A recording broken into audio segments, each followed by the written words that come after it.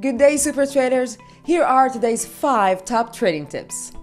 The S&P 500 index is testing the 2000 price region again. It is time to look for another buying opportunity. The most important events for today will take place at 1 p.m. and 3 p.m. GMT time. The PPI and the Philly Fed Manufacturing Index prints will be published respectively and may send the US main indexes to the upside. The Australian dollar has a positive fundamental momentum. We will look for short-term upside buying opportunities. The euro versus the British pound pair is settling around a solid rock support level. We will look for temporary upside momentum before the next trend development.